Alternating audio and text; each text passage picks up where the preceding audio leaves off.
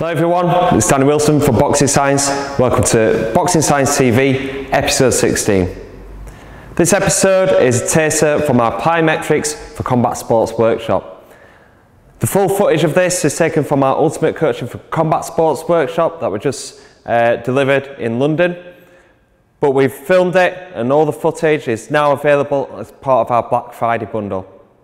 This is part of a fantastic offer where you got 5 brilliant products at a price that you decide. So literally, it's pay what you want. It might be £3, £5 or £10. It's a price that you decide. So the full footage is actually available through that offer. And here's a 1-minute promo to just show you what else we've got in store. And the link is just in the bio.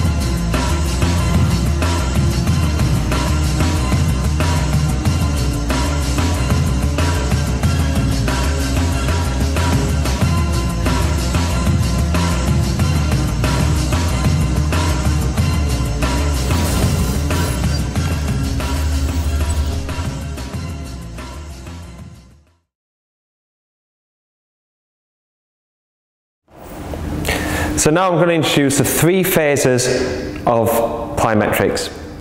So you've got eccentric, the amortization, and the 3rd phase being the concentric phase. The first one is eccentric. This is how effectively we control the downward force. So how fast we can decelerate before we reaccelerate into the concentric part. This is good for like deceleration when we're swapping and changing or doing landing mechanics as well. Knee and ankle stiffness are important for effective force absorption, and as well strength levels. The stronger that you are, the more effectively you'll be able to control eccentrically. The next phase between the eccentric and the concentric is the amortization phase, and this is the time and space between the first and 3rd phase. The quicker the amortization phase is, the less elastic stored energy is lost.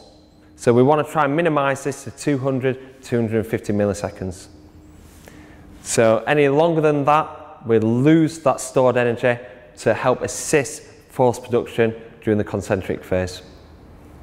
The concentric phase is a shortening of the muscle. The muscle contracts and produces a lot of force in that short amount of time. Like I said, this phase is assisted by the stored elastic potential energy from the stretch shortening cycle. So you're seeing a pattern here.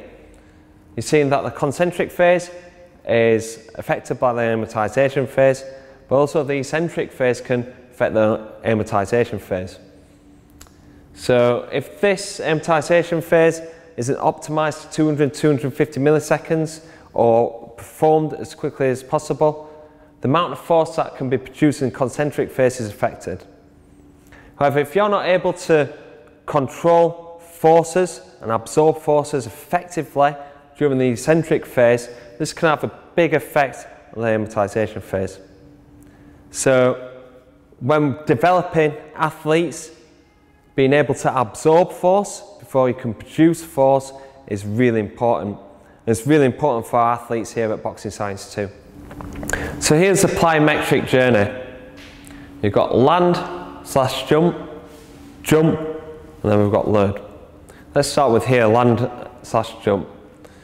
So we look to develop the landing mechanics as well as explosiveness with appropriate exercises. So first things first, you heard the term walk before you can run, or crawl before you can walk. In our terms, we want to land before we can jump.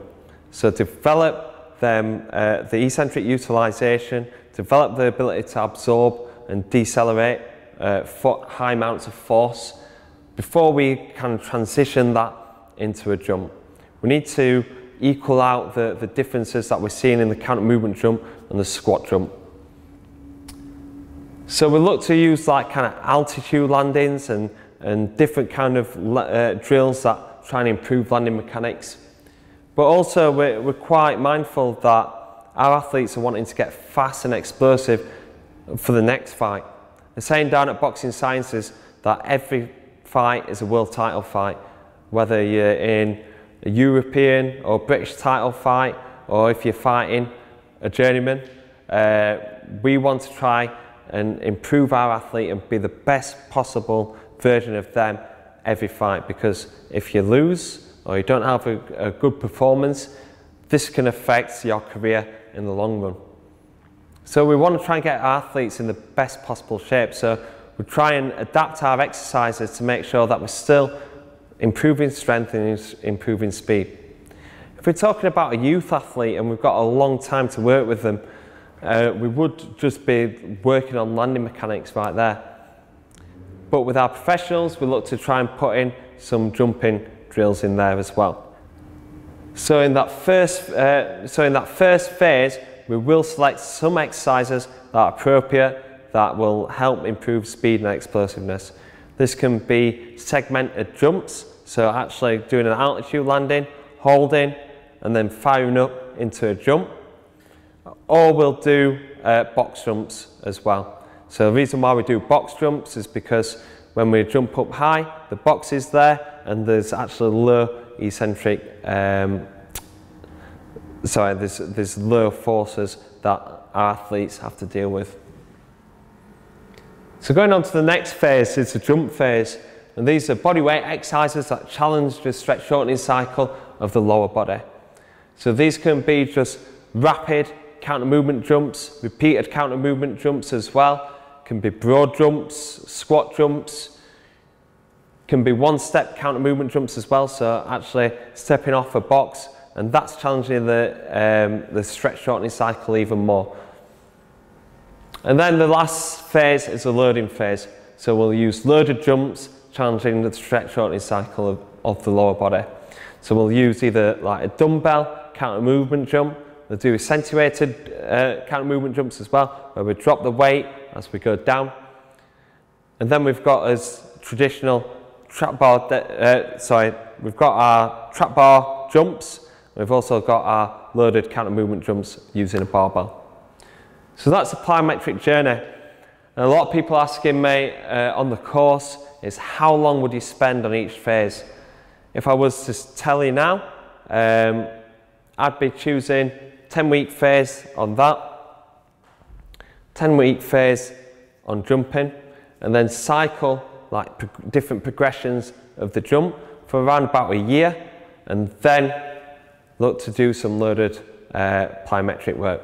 But what I'd like to point out is that it all depends on the athlete that's in front of you. You know, it's not a one-size-fits-all approach. Different athletes at our gym are either got fast-switch muscle fibers, some are endurance athletes that will struggle to perform these actions. So we treat each athlete individually and just use our coaching experience to help progress them on. So if you've got an athlete, start them off with this land and jump phase for 10 weeks and then see where they're at and keep revisiting some landing mechanics as well. You know, with our athletes that have been in for a few years, we still do altitude jumps today. So that's the plyometric journey. In this next clip, we're going to be looking at the landing and jumping phase, the two exercises that we use in our first 10-week program. That's altitude landings and box jump. This footage is taken from our full plyometric for boxing workshop that is part of our Black Friday bundle. So we normally do our plyometric work as part of extended warm-up. So after they go through their eagles, glute bridges, side clams, everything like that, after they do the squats and the lunges, they'll move on to like one plyometric move and a punch-specific movement, so landmine punch, med ball punch, something like that. And they pair that up as a superset. In session 1, we'll do altitude landings. In session 2, we'll do box jumps. Today we're going to do both as part of one exercise. So just quickly, is that before you do a boxing session or just a normal strength and conditioning session? A normal strength and conditioning session, yeah. So before they move on to the key exercise. So I'll show you altitude landing first. So you're going to step onto the box. How high? It just depends. Right? You'd start them off pretty low, probably a 30 centimetre box, and then you'd start trying to put them a little bit higher. So altitude landing, we're basically stepping off the box and we're landing into the power position. And holding there. So the power position is where you're sitting into that quarter squat. We'll give it a go now. Alright, so feet hip width apart, sit into that quarter squat position and popping them hips back. You want to be on like balls of your feet and like a little bit of tension through the heels, but like you can get like a like an A4 piece of paper just underneath it. Okay, and up, then power position, and up. Okay, so basically what we're doing is trying to get in that power position as quickly as we can, and the quicker that we do it, the better that we absorb in that force. So I see a lot of coaches like saying land as softly as you can. If you land as soft as you can, I'm getting into a deeper position. It's taking me longer to absorb that force. So as long as it's not on the floor, you know, we're wanting to absorb that force as quick as we can. We've got to make some sort of noise. So, I'm going to step on. I'll show you some of the mistakes. Going too low. Trying to be too solid straight away, quite need dominant. Too upright as well. Lean forward, use your hips, sit into that power position. If an athlete can't do that, and they can't even do it from a 30 centimetre box, they've got a bit of an issue, all right? But a good regression is to do it from a standing position, going from tiptoes into that power position, okay? So if I just want you to get onto your feet, get up onto your toes, arms up, and then land. Good stuff. Arms up, and land. Good. 2 more times. Up. Getting into that position. Good. Good power position. 1 more. Great stuff. That's great if you're working with youth athletes. If you haven't got access to a box or a step or whatever, just go and put onto your toes and drop him. Also, you can just do like little jumps, either forward, a little bit further forward, or try and get a little bit vertical. Okay? Landing into that. So we've got altitude landings. In session 2, we'll do box jumps. I'll show you a quick demonstration.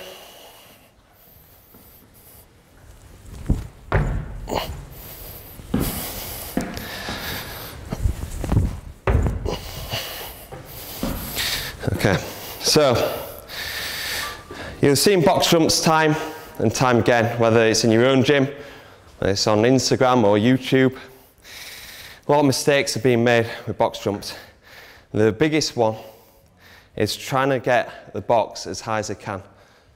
This is just basically for ego a little bit of a challenge, because the higher the box goes, the less like kind of movement that basically reduces the quality of the movement.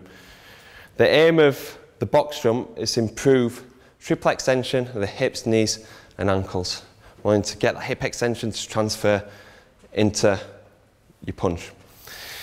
The higher the box goes, what happens is that ends up being knee tuck. So I've seen like athletes like get on boxes like about this high.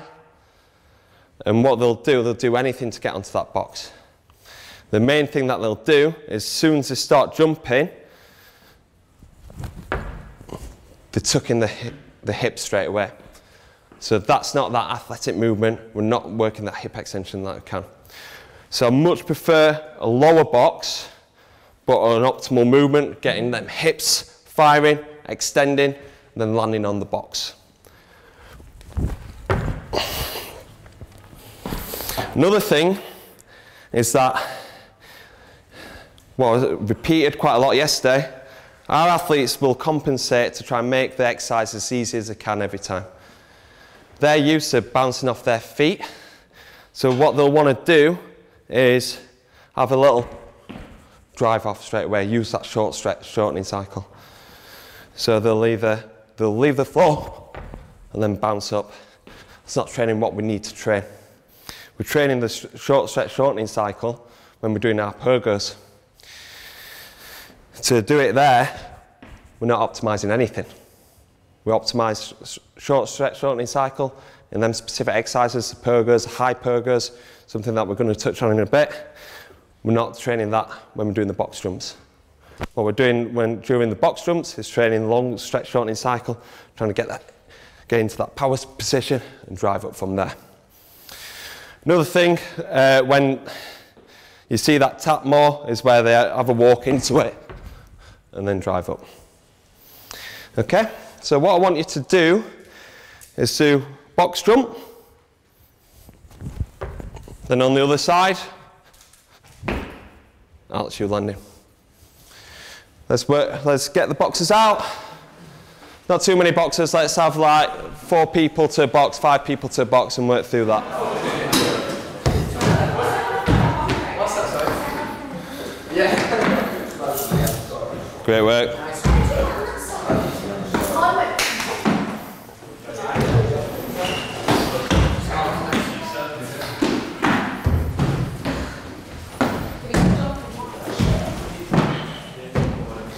Good, nice solid landings, get your hips back. A little bit softer landing on the box jumps, yeah? Yeah, good.